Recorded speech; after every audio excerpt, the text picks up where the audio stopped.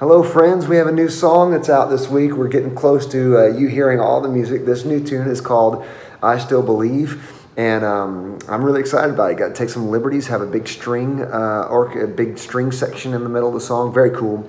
But as we were writing the song, the thought that was running through my head is we live in what they call a post-Christian America, and how am I supposed to behave in a post-Christian America? And I feel like now more than ever is the time that I'm meant to be focused on sharing the hope that I have in Christ, mostly because we have suicide rates that are the highest they've been in decades. We have divorce rates that are the highest they've been in decades. We have addiction rates that are through the roof.